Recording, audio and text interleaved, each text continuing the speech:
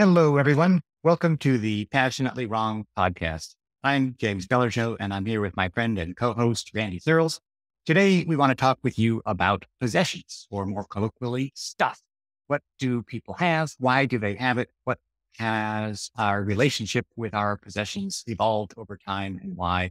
And we're not exactly sure where we're going this one. I have an intuition that the last three generations have seen an explosion in material wealth and material goods, partly by virtue of becoming wealthier, but also by virtue of just the ease with which we can now manufacture and ship stuff all over the world.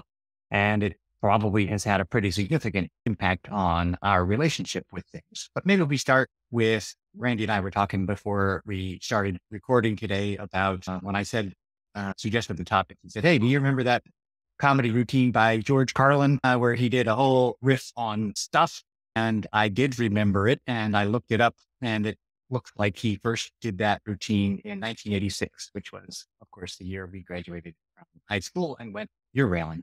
And do you remember really what we had with us? First of all, just as teenagers at that time, high schoolers, what we would have had in our rooms and spent time with every day. And then we'll get into what we brought with us year railing and then go on from there. But how's your memory like? I remember we would have had, those of us who had access to a computer somewhere, right? So that was a prized possession. And then you would have had some discs. Of course, there would have been your Walkman and whatever cassette tapes you had. That would have been a big deal. Your school work and books, and then your clothes. But what else would a teenager have had in the 80s that they would have counted amongst their valuable stuff and possessions? A Walkman, probably. Yeah, that Walkman was a big deal. Oh, I had a bunch of books. Like I had a job at McDonald's and I spent every dime I earned there at a bookstore called The Forbidden Planet in London that has now become a chain across Britain. And it is 5 times bigger than it ever was when I went there. But I bought so many books there. I had so many books. My dad, at one point when I was in the Army, said, "Hey, I have all your stuff in the basement. When are you going to come get it?" When I was like 28 or something like that. I had comics and books and all this game stuff and everything like that. Computer, my dad was in the computer industry. We had one computer for the family that we shared, but I didn't have my own computer. I know Robert Arzanetti, who may actually be a guest here, he had his own. I remember he had his own little Apple computer and he would be playing different games on it and stuff. He had his own room. I remember that.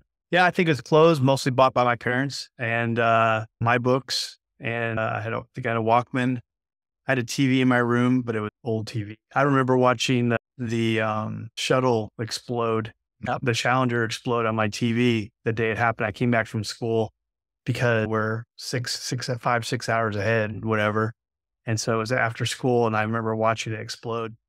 Two things in that, what you just said, Randy. There are, of course, when you're a teenager or a young adult, you might have been working, but you don't have as much money, relatively speaking, and you're doing other things. So the possessions you have at that age are precious and they're a reflection of what's interesting to you. So you've got your Walkman and your music, you've got your books, very important to both of us. Reminds me of a quote, I think it was from Erasmus of Rotterdam 50 years ago, who said, "When I have a little money, I buy books.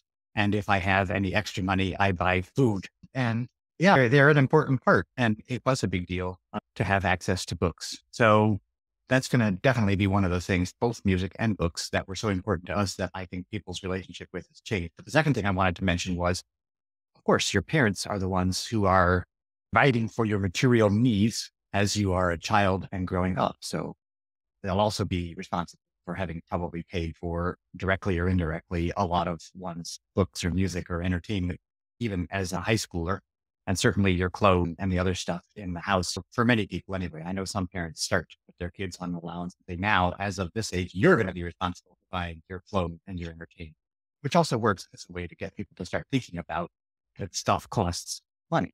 Let's talk then about, when did you start to feel like you had stuff? You talked about your dad having boxes of your stuff in the basement and calling you up. When did you start to feel like you had stuff that was your responsibility, that you carted around with you? Yeah, we talked about, we went Euro railing where we had a big heavy backpack for a month, you and I and 3 other guys. Then we went to college, and whatever we brought to college, which was maybe 2 suitcases worth of stuff. And I threw some clothes, I threw some of my favorite books in there. And then maybe I acquired some stuff in college. I don't know. But I joined the Army a year. I did college for a year and then I joined the Army. In the Army, you show up with one change of clothes, the clothes on your back, that all gets bagged away. And then you're issued your uniforms, including underwear, t-shirt, socks, boots. And that's what you wear all through, for some people, 4 or 5 months of basic training and your initial training in your profession, which can last up to a year in some cases. And so I did 4.5 months of basic training and advanced infantry training. And that's all I wore. I think I was allowed to get off post one pass during that whole time. And they let me have my civilian clothes back, I think, for that time, or I have to wear my uniform. I can't remember. And I didn't even know how the bases worked. I was like, so I'd just show ID card to get on the base. And like, what do you mean? I mean, this is before 9/11, obviously. This is in the early 90s. And a lot of our bases were open to the public. You could drive, some of them had highways going through them, not interstate highways, but local highways. And Fort Bragg had 2 highways that are on the same road that went straight through the middle of the base. And when the 9/11 happened and they started putting fences around and guards and stuff on all the bases, they actually had to put the fences around. Initially, they put the fences on either side of the highway so people could still use it. And then they did a roundabout, but it took 10 years to get that up. So it was really kind of nuts. But this all to say that when I first came, I didn't get stuff till I got married, to tell you the truth, because I never had a house to myself until I bought a house right before I got married, before I met the girl I married the first time, my first marriage. I bought a house because I was like, I should invest in this stuff. I was 31. Before that, I was a roommate in an apartment. And usually the roommate had the apartment and needed a roommate. It was a military friend of mine or something, and I stayed with them. But I moved around the military every 2 or 3 years, and then I'd have to find a new roommate in a new apartment. And I always had I didn't even have a bed most of the time. I just slept on the floor in what we call a poncho liner. And I had 2 Army duffel bags full of my military clothes and a duffel bag full of my civilian clothes. And that's how I'd move into people's houses. And they're like, that's it? I was like, that's it.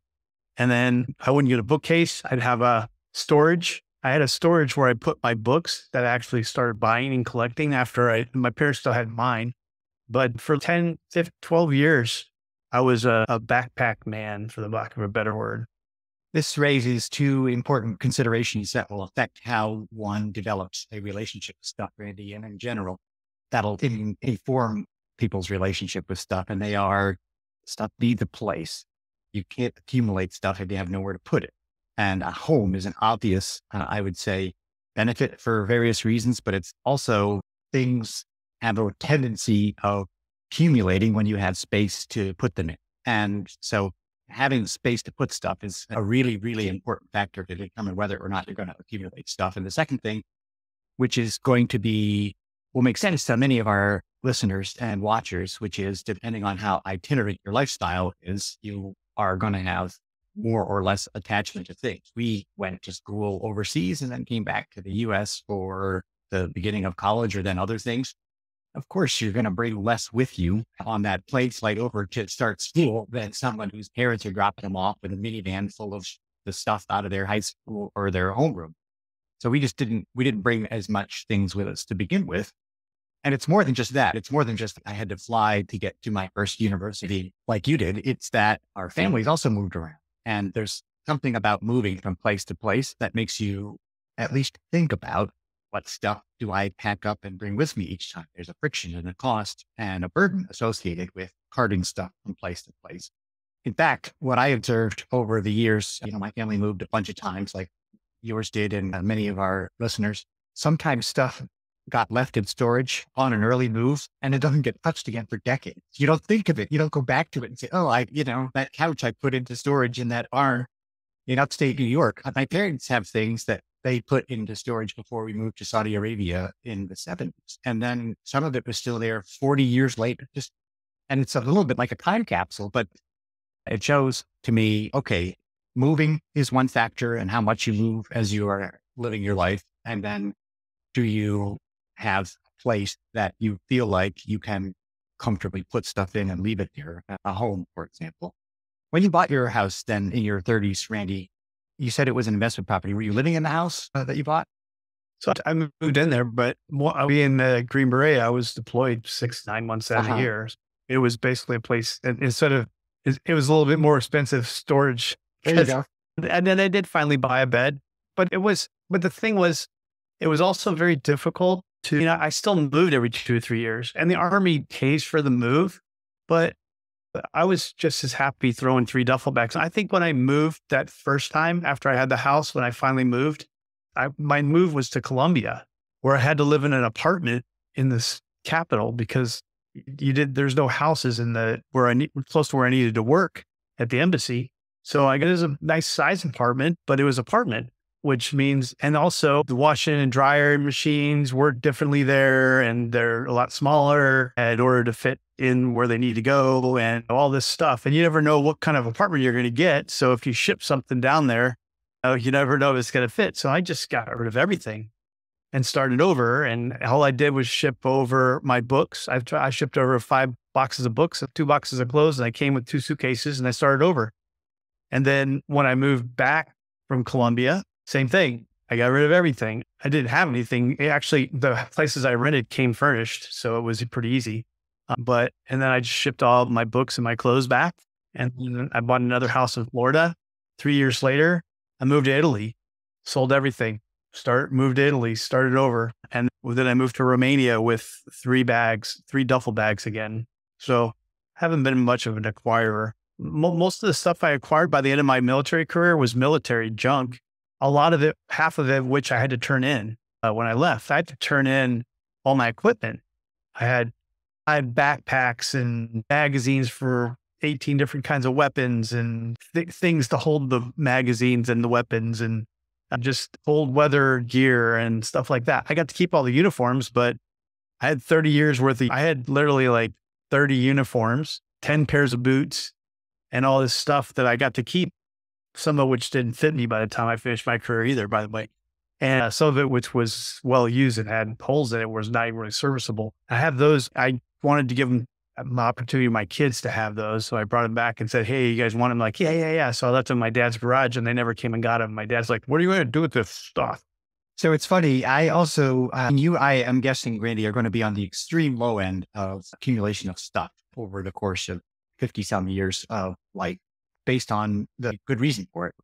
Lived a lifestyle and we're working in a profession that your employer basically gave you your stuff, and you moved around so much. There was no other opportunity to really accumulate stuff. The fact that you held onto your books is an interesting thing, and one I'm going to come back to, the power of sentimentality in a way, but also just the things that we choose to hold on to. I also accumulated my work uniform and work boots and work accoutrement. It was a suit and shirts and ties and a briefcase, but I got closets full of them now, and I'm in early retirement thinking, okay, what am I going to do with all these suits and ties? And I'd be happy to give them back if somebody would take them. But I think yours were a little expensive than mine, probably. I wrote an article recently about cleaning up one of the places that we had kept stuff, our house in Switzerland.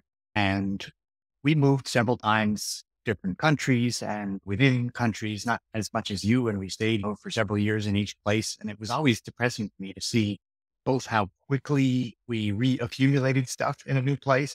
Oh, you need a garlic press and you need a blender. And so you get the thing. And then when you move, you're like, why don't we have this stupid thing? We haven't used the garlic press ever. Well, I'm sure we did, but whatever, pick the thing that you rarely use, but somehow thought you needed. And then when you move, you're like, okay, I'm going to get rid of that and I'm not going to buy another one. And I totted up or added up the amount of money that we had spent on CDs and DVDs and books and kitchen stuff. And it was a staggering amount of money every time. And it seemed like it's an opportunity cost for sure. And it certainly, doing this, moving several times and buying things, has made me question our relationship with stuff and really thinking about what's valuable and what's going to have an impact on you over time. And at least in my case, it is a tiny percentage of all the things that we ended up accumulating that turned out to be of enduring value. And it made me flirt a little bit with the idea of minimalism. These people who talk about, I don't need more than these 7 things. I got a cup and a spoon. And you probably, it sounded like you were actually living unintentionally a minimalist lifestyle. You had to decide many times, well, what do I need to have with me? in my backpack, for example, what did you have in there? You had food and clothes and some equipment and maybe a book. Not much else, right? You had just the stuff that was necessary to live. That's probably too extreme for most people. But have you ever thought about what it is that are amongst your most treasured possessions? I notice you upgraded your office and now have a lovely bookshelf behind you. It looks really nice. And for people who are just listening, there's a 4-level, 5-level bookcase with some books nicely prominently displayed in the middle. And I assume these are books that you've edited or written, Randy, for you and your clients. Tell us a little bit about what you have behind you and what that tells us about the topic of today. Actually, half of them are my wives. Most of when I came, I left Italy. I shipped back all my books to my dad's house because I didn't know where I was going to end up. And I ended up going to Romania and staying there. And I had brought in 3 books that I love, my 3 favorite books or something like that.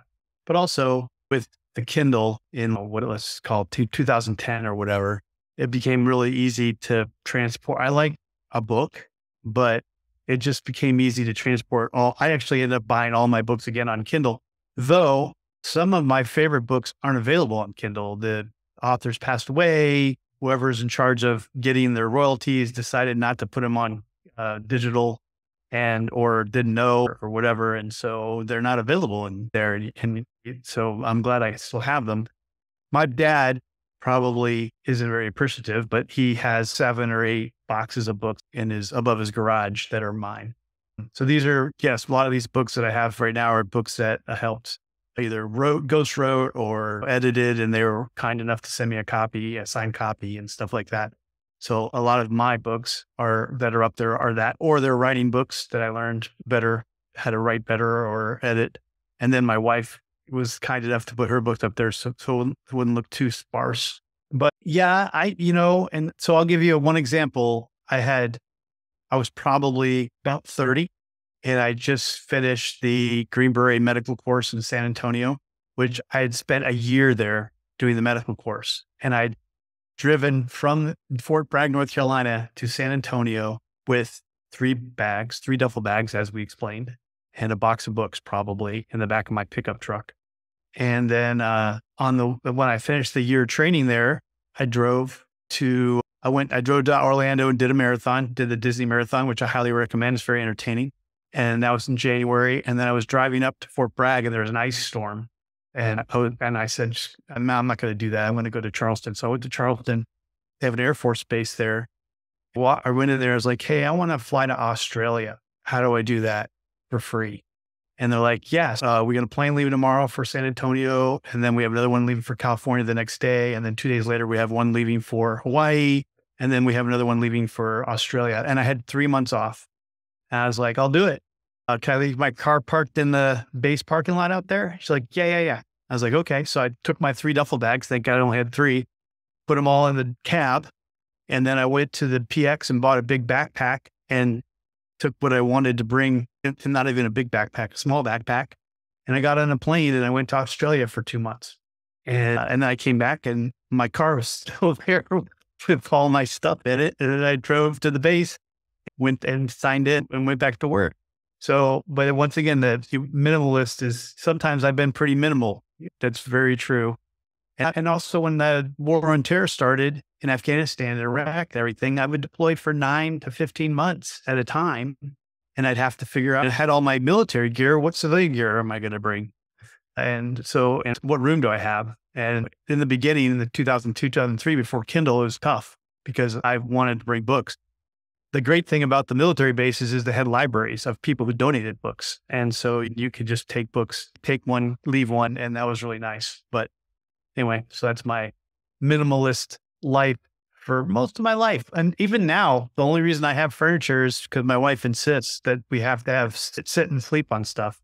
So the extreme version of what you're describing is someone like Jack Reacher, who is completely itinerant, has no possessions other than his toothbrush, and he buys what he needs where he goes. I'm sure that's not realistic, but the point of it is the appeal of that lifestyle. A lot of people feel burdened after a point by their possessions. And that's ironic, isn't it? Because it's supposed to be something that we treasure. It's supposed to be something that we have spent time and money to acquire.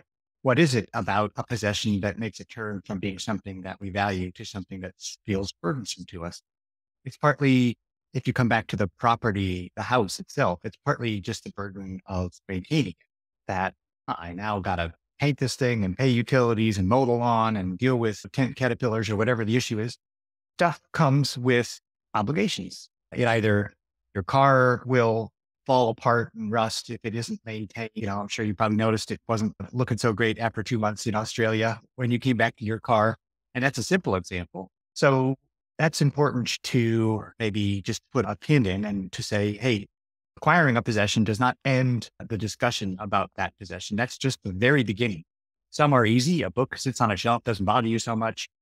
But anything bigger than that, a vehicle, anything with moving parts will need maintenance, start to wear down. And the more of them you have, the more parts of your life are devoted to just maintaining your stuff. And if you move, you got to move your stuff. And I think the more and more people acquire out of various reasons, and then we talk about why people acquire stuff, if that's interesting. But the more you acquire, the more it starts to feel burdensome.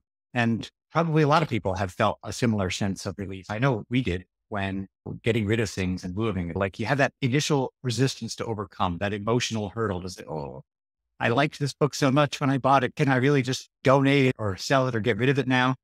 Or worse, throw it out? Can I separate from it? And once you overcome that hurdle, then it's a feeling of relief. I'm lighter now. You are literally and figuratively lighter. I don't have to carry this with me in a box or a bag or a moving van. And I would say, as a society, we are still moving up the curve of the availability of material possessions. The West is several decades ahead of a bunch of the rest of the world. And you can actually measure society's progress and individuals' place in that society by the amount of stuff that they have. I saw an interesting photographic series once that a person went around the world and just asked people to take all the stuff out of one room in their house and put it outside the house in front. And then it took a picture of the people standing outside in the yard, the stuff out of that one room. And it was just fascinating, country to country, what things people had, how many they had. It definitely says something about us. So I think in the West, we might already be at a point where we're moving backwards. We hit peak stuff and now we're starting to see less stuff, mainly because of the device, the phone, Kindle, where all of your books, all of your music, all of your DVDs or videos, you don't have to have them physically possess them anymore. That's freed up a lot of space. You're still spending the money to buy those things, but you just don't see it anymore. I don't know. What do you think? You're probably, compared to most of us, more in the accumulation phase because you're in a spot now. You got a bookshelf finder, maybe. That's a big step. I always, the first thing I buy, even before bed sometimes. It was actually, first thing is desk, because I got to do my computer somewhere, especially now since that's how I make my money. But even back in the day, I had to put, I remember living in one apartment with a buddy of mine, and he had a nice room with a nice bed and a desk, and like all the furniture in the house was his. And he's, that's your room. I was like, great. And then I threw my poncho liner, which is a camouflage kind of blanket that we use when we go out in the woods and sleep. I threw it on the ground. I was like, that's where I slept for 3 years, on the ground with my poncho liner. And eventually I did buy a desk for my computer. My first desktop is before laptops, and to play Doom on. And then all of my books were in boxes around my room, and all my clothes. I had a clean clothes and a dirty clothes box, and I didn't fold anything because most of it was t-shirts and socks and shorts and a couple of pairs of jeans. So when I washed them, I threw them in the clean box. And when they were dirty, I put them in the dirty box. Then I brought the dirty box down and cleaned it and washed them. And that's kind of how my life went for 3 years while I lived there. And then when I left Italy, I even sold my car. When I shipped my car back, actually, I gave it to my son. I gave my car to my son. I told my sons, all my military gear is in my dad's garage. If you want anything, if you're going to join the military or if you just want stuff, go get it. There's knives in there. There's machetes from Panama and Colombia. There's whatever. There's stuff. And there's stuff over there. Go get your stuff and put it in your own stuff house so you can have your own stuff. I'm passing my stuff on. And then I also divide all my books. Like, I only want to keep these books because everything else I got on Kindle, and these aren't available on Kindle. So if you want books, they're there too. If you want to take the books and sell them, you can sell them, whatever you want. And then I moved to Romania, and I lived in Romania pretty much on 2 suitcases. And then when we moved to Spain, we started, like you said, acquiring furniture, which makes me go, nah, someone's going to move it. because we're still renting a house. We don't own the house. If we owned a house, it'd be different because that'd be okay. We're setting down roots. But I'm like, someone's got to move the furniture. We can hire a person, but in Europe, it's not as easy to hire a person to do all the pieces. Someone's got to pack all this stuff up. Someone's got to, and I don't look forward to that. No, I have the same reaction. I only slightly jokingly say to my wife every time we buy something, hey, that's just another item for a future garage sale or something we're going to have to throw out. And every time I start with that mindset of like, this thing's coming with strings attached. It's not just, oh, now I have this lovely painting or bowl or whatever it is. My God, I'm going to have to deal with that thing at some point. So Did you, Randy, we and get rid of stuff though? Because you have your kids are living in your house in Switzerland. So you pretty much left all your stuff there. And then you moved some of the stuff to where you're living now. But have you even gotten rid of the stuff in the last 3 or 4 years, or it's just moved around and spread out and then you refill it with more stuff? So we made our situation worse. And it's a relative wealthy person's problem. We had a vacation home and that we had to have separately furnished so we could just go there and have our stuff there. And then we had the house we were living in. And so we did try to consolidate, sold that house. And then all of a sudden we had a whole bunch of stuff from that house that we had to deal with. Some of it left there, but a bunch of it got put into the one house. And so it was very full. And when we moved out, because, hey, all your junk is in here, we can't put our own junk in. So we then just recently went back and did clean up in a couple of rounds, quite a bit of our things. I threw out and donated thousands and thousands, literally in each category, books, CDs, VHS tapes, and other things that we realized, hey, we are using this. We're unlikely to use it. If we can donate it or sell it, fine. And if not, if we are going to see our way parted with this. When we moved to the US a little over 2 years ago, Randy, we made a conscious choice to bring nothing with us we couldn't carry on our backs or in a suitcase. And so that meant a little bit of clothes, but otherwise it was a fresh start. Now, on the one hand, you could say a materialist and Amazon dream, because what did we do? We came and bought new things, but a lot less than we otherwise would have if we had just moved a household stuff over. And I love the minimalist feel of it. Yeah, there's nothing in the house except just what we need. And only it's our fault if we put things in now that make us have that same feeling of too much stuff. So we're trying to have a mindful relationship with possessions. And then what happened? I'm like, oh, I would like to have a bicycle. So you get a bicycle. Like, ooh, I'd like to have a motorcycle. I get a motorcycle. And it's like, yeah, the process continues, but it's a little bit slower this time. What I wanted to add to the discussion, or maybe see if we could segue into, Andy, was so far we've been talking about this on a fairly individual level and a fairly personal level. What is one's relationship and one's family's relationship with possessions, and why? I see another factor as being a pretty big driver of people's behavior with possessions, and that is to friends and neighbors.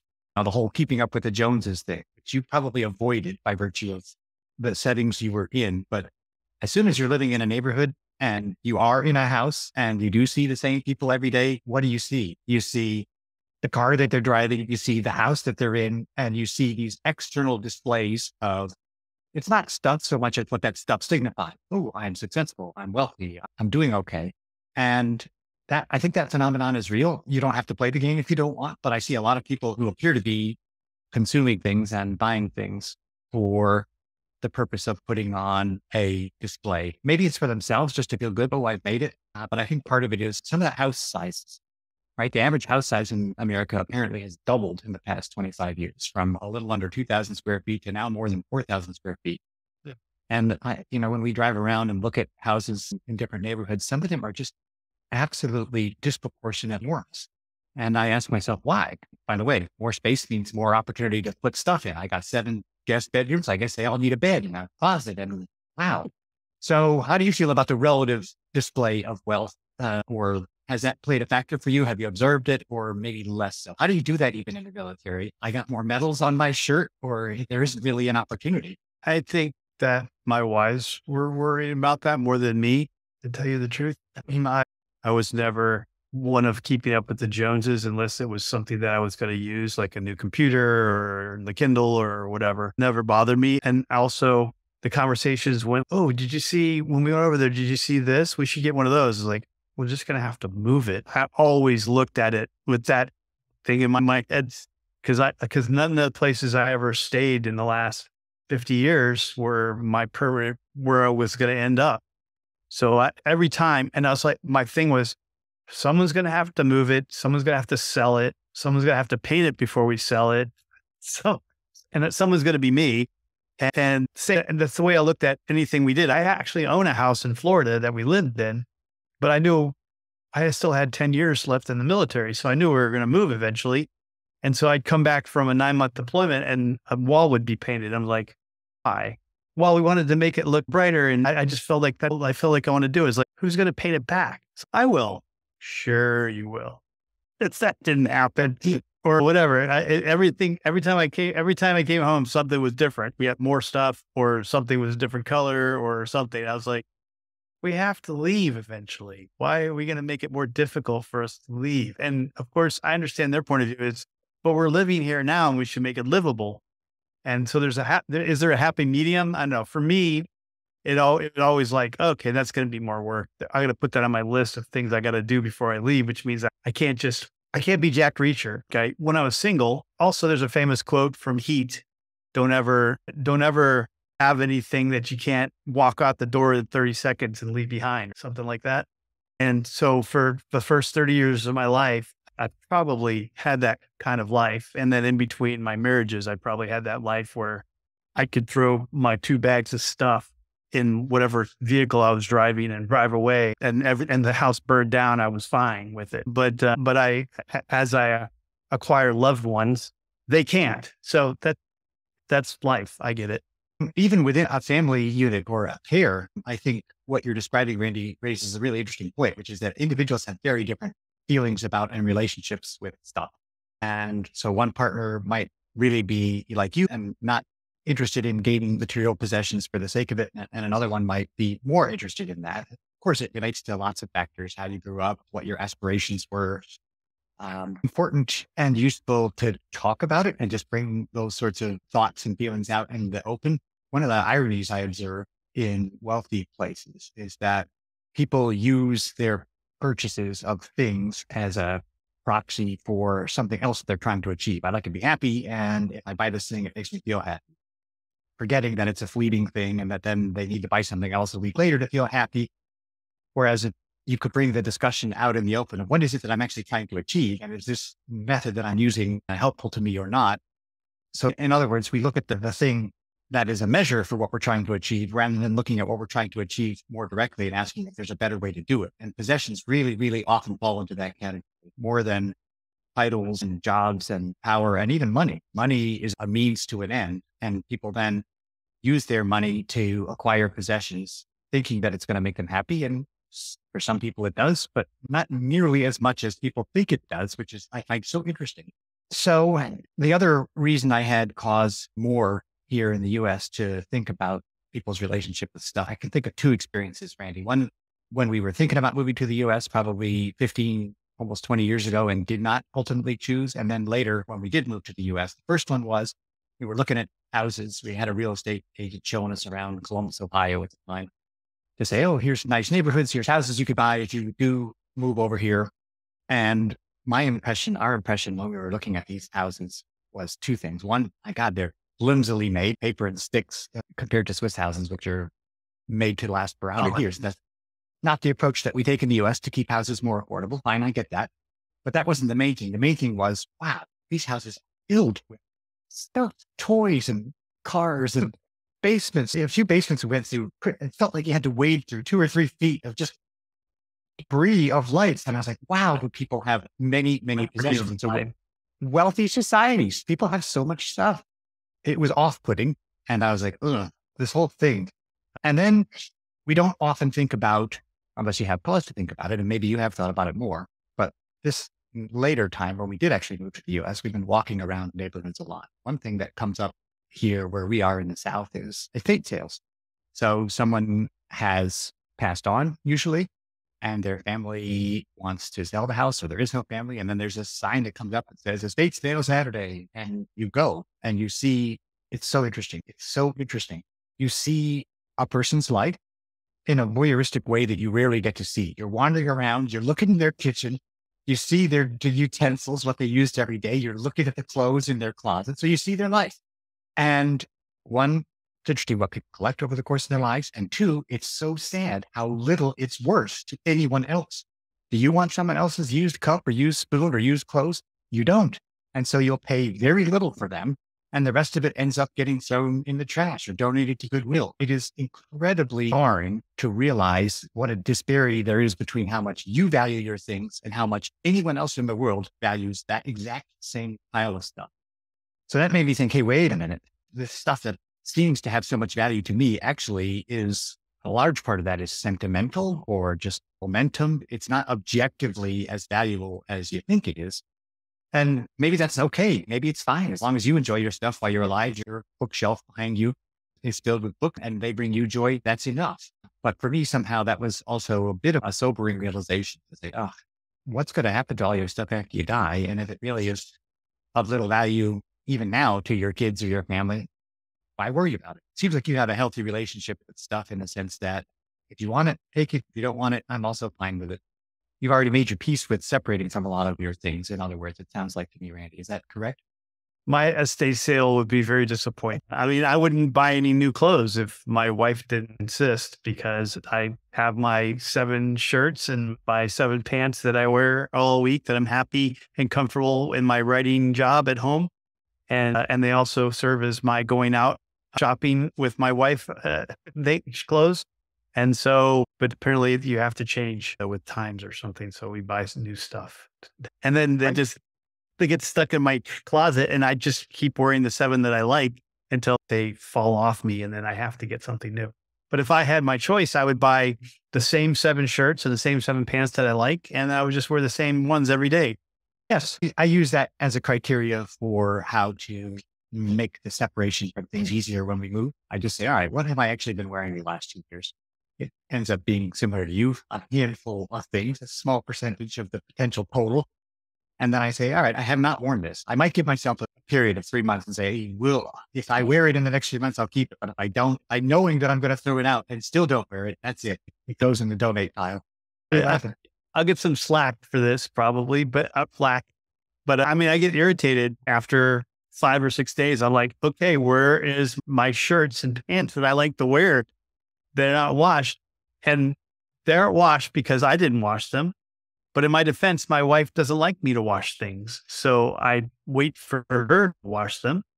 And then I get to a point where either she's been gone for a couple of days or she's been sick or really busy. And so I'll have to ask for permission. I'm like, can I wash my stuff? She's, yes, but don't put any of my stuff with your stuff. I'm like, okay. Yeah, but I get antsy when I'm like, okay, I'm putting my last shirt on for the week that I like. And she, you have a closet full of stuff. It's like, but this is the last shirt that I like to wear. What about the stuff I bought you for Christmas? It's like, it's thank you for buying that for me, but I like to wear these shirts. So here's something you said a minute ago that triggered a thought in me, Randy, and that is the Heat quote about don't have anything that you wouldn't be comfortable walking away from. I think actually now that I hear it, it's a bit of an extreme version of Stoic philosophy, which is not to form attachments to things. And the reason for that is if we put our happiness in external things, then we lose control over some portion of our happiness because we don't have control over what happens to our things to a certain extent. You could have a fire, a flood, and then if your happiness is tied to the ownership of the thing or the possession of the thing, then you put your happiness at risk. In other words, I realize only now talking with you that I have, since we moved here to the US and reacquired things, I've tried to keep a certain sense of detachment in that I'm telling myself, if we had to leave the house and leave everything behind, I would be okay. Or that game people play about, oh, your house is on fire. You have 30 seconds to grab. What's important to you? What do you grab? By the way, interesting question, isn't it? What do you grab? Most people grab a photo book or something that has sentimental value. Or I guess I shouldn't say that. I don't know what most people grab. I've heard that as one answer. I would go for my passport and maybe some ID documents that I would. My fanny pack has all my stuff. I grab it on the way out. Yeah. And then tell my wife, let's go. Why are we left yet? I got the dog. What are we doing? And if you've got kids or pets, of course, take those. But so in other words, if one were to force the question, what do you really need? What do you really value? Those are 2 different questions. I know. How small or how large would you define that list and why? And I accept, in the meantime, I also accept there's multiple good answers to questions like this because I know people are different and their circumstances are different and their lives are different. And I begrudge no one their accumulation of things because they may have good reasons for doing it. I think it also depends on what you need to live a reasonably comfortable life and rebuild your life. And if you have the monetary means to do that, I have enough money in savings, and plus I have my military income every month. If that went away, there'd be probably a different answer to this, but I can walk away from this house. If it's burning to the ground, I can walk away from this house. Everything can burn. I got my dogs, my wife, I got passports, and I got my little freaking case, which has my Visa card and whatever. And we can get in the car and drive away and we can start over. And it wouldn't be super pleasant, but we'd figure it out. We'd go stay at an Airbnb, then we'd go find a house, then we start restocking it slowly but surely. Within a year, we'd be exactly where we were before. I don't think everyone can do that. So A, it's a lot more traumatic, and B, they're going to start trying to save stuff that's either irreplaceable. Maybe they have more attachments to stuff if they've been there forever. I think a lot of our peers in the United States, they come from a city or a town and they go to high school there and they go to college and they get a job there and everything. They have stuff that's really meaningful for their family and stuff. I grew up in Iran. We lost all our stuff in Iran when we got evacuated out. We brought one suitcase of keys. So we started from scratch then when I was 10 years old. And so the oldest stuff that we have really is from 35, 40 years ago that my family has, unless we got it from our grandparents for some reason. So I don't have anything that's been in my family for hundreds of years, a gun or a knife that my, grandfather used in the Civil War, or my great grandfather used in the Civil War or something like that. I don't have anything like that. So I don't really have anything that I think is precious, but I think I can see where people have heirlooms. Yeah. Yeah. I can see where they have something that their great great grandfather brought over from Holland when they came over on the Mayflower or whatever. And that's really special to the family. And maybe that's something that goes out the door with them. I don't have anything like that. So I can, like I said, I can probably be a heat guy. I can walk out in 30 seconds. I don't know if I could, my knees hurt. I don't know if I could get out the door in 30 seconds, but I know exactly where 2 or 3 things are that I need to start over are. That's the most important thing for me, to walk out the door with my loved ones and that. I think you're right. People's circumstances do differ. And for some people, the loss of their house and their possessions is, of course, for everyone, that's devastating. But some people can recover from that more quickly. We watched too many shows about where the paths of hurricanes and tornadoes go in the U.S. when we were trying to figure out where to live because my wife didn't want to be in a disaster-prone area. We could avoid it. And yeah, those pictures of people who are standing in front of their house after a tornado has gone through, they're justified, quite upset, many of them. But to the extent that you are physically okay, there's always a way. People do make their way back from that. And we are, all of us, more than our possessions. And I would say no person is defined by their possessions. They might become a caricature of themselves by virtue of being so wealthy, they get listed as the wealthiest man in the world. But really, Elon Musk is not his wealth. Bill Gates is not his wealth. Those are just people who are wealthy. But that's when you talk about family heirlooms and having things that might have passed down for generations, it raises another point I wanted to mention, Randy, which is what everyone can easily possess, no one values highly. So in other words, scarcity is one of the key drivers of value. When our grandparents are saving to start their home and a big portion of their income went to buying a nice bed or a nice piece of furniture, that's because it was super well made and there weren't a lot of them. And it was a big deal to be able to establish your household. Now you can go to IKEA and for a much relatively smaller amount of money and percentage of your income, you can get a closet or a bed, and it wasn't expensive and you couldn't care less about it because anyone can have it and it just isn't that rare. So a little bit, there's that element of it as well. You don't value stuff as much when it's a commodity, and things become heirlooms by virtue of their objective value. Oh, that's a really super nice made thing. Or because of its sentimental value, it has memories myself of growing up and seeing this thing, or it's been in the family for X generations. And therefore, just by virtue of having survived the ravages of time for that long, it takes on a certain value. I suspect fewer and fewer things are attaining heirloom status just because they weren't that great to begin with. Anyone can have one, and people don't hold on to their stuff as well. The types of things that are likely to become heirlooms today, and it's probably even the wrong word. I try to think what sort of stuff that would be. It could still be a piece of furniture, could be a car that your dad or granddad had. What would you put in that category? Bruce Willis's watch that he stuck up his butt in Pulp Fiction. No, that's Pulp Fiction. In Pulp Fiction.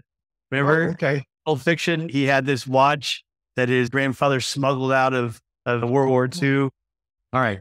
Yes. A watch could fall in that category. I think it'd be jewelry would probably be the biggest thing now that people inherit. That is worth something. It's worth something to them because of monetarily, but it's also worth something because of their family history. Right, this is grandpa's engagement ring, and now you can use it. Yeah, I like that. Yeah. My parents have some really good art that they've acquired over the years. It's worth some money, but it's also something I grew up with and I really liked it.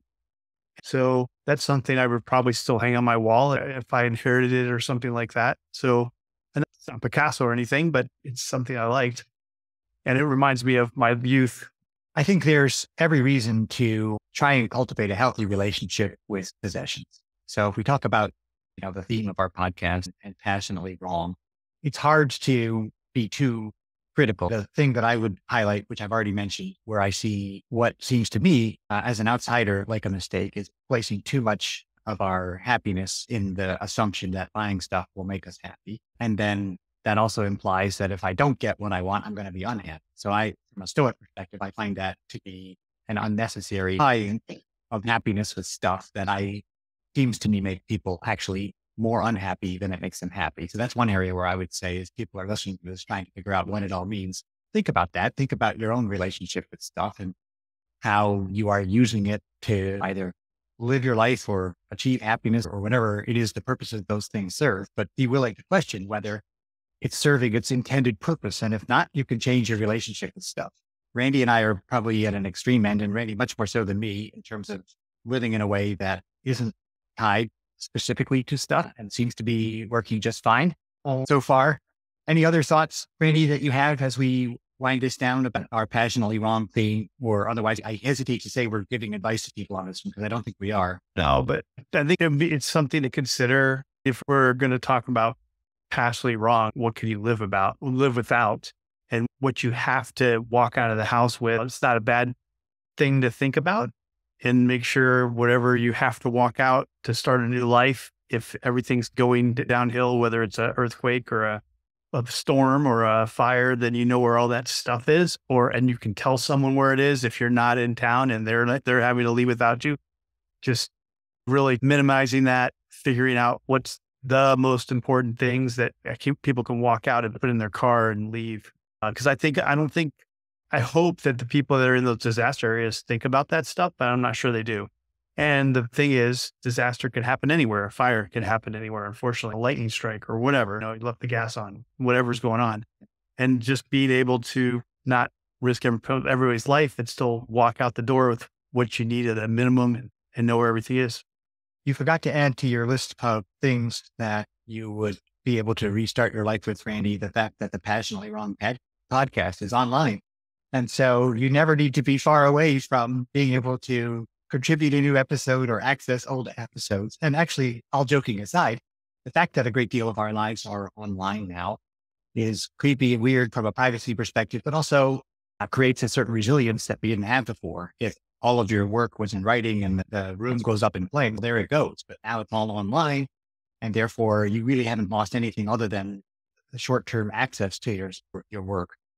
So in some ways, we've become more resilient in the face of all this stuff that we have, at least if you think about it and can set yourself up a little bit. So in addition to the physical things that one would take with them in the event of a disaster, giving some thought to the electronic access. How am I going to get access to my bank accounts and make sure that the mortgage still gets paid? And hopefully some of that's automated, but that would be part of relationship with one's things and prudent risk management that I would say, if you're in a disaster prone area, also think about. Yep. No, that's a good idea. No, if my computer died right now, or someone took my computer or burned or whatever, all my stuff's backed up online. Just get another computer, sign in.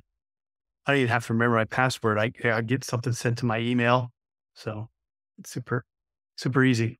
All right. And maybe we shall this is just an experiment, just occurred to me. If you had to pick, what are two or three of your favorite things physically, Randy? Not people, of course, and relationships, but I'm talking about physical things. What would come to mind? My secret password book. And I You don't, remind me of Back to the Future now with Marty and just fighting over the fucking sports results for the last 50 years. so my Kindle, my phone, those are there's going to be a lot of waiting around while you're trying to rebuild your life. So the Kindle and the phone and then charging devices. That's the three things that I would throw in my backpack as I walked out the door. Those have great practical utility, and it's really hard to argue with the one or two electronic devices that you use frequently. There's a ton that you can do with them. So I'd have to give you that one in terms of what do you actually need to have. I'm asking you a different question, and maybe it's the same question. I don't What do you treasure? What do you treasure? I treasure my books on my Kindle, and I treasure my photos on my phone. No, it's fine. I don't have any photos. I'm looking around the room. I don't have anything that I would have a problem leaving behind. I don't have any attachments to anything that is in this house. And I don't think I have any attachments to anything that I stored in my parents' house either, because I haven't lived without it for a couple of years. I can't think of anything. What about you? What you just said, actually, a watch that someone carried out of World War II in their butt?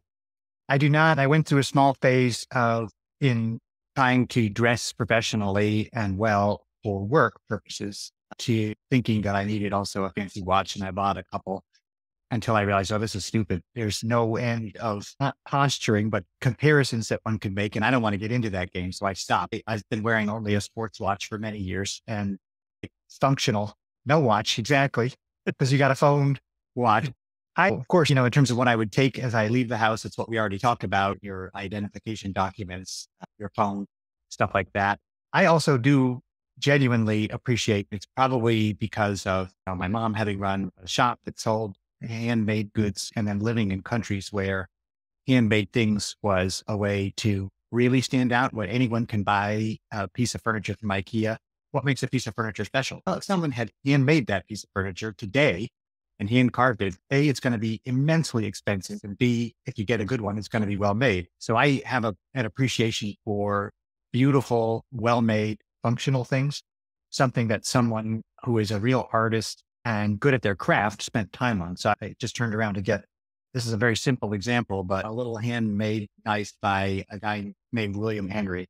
It's beautifully forged and crafted. It has little gemstones in it. It has no use whatsoever. I'm going to cut a piece of salami with this, with a $1 knife instead of $1,000 knife. But I appreciate this because it is handmade, well made, and unique in that respect.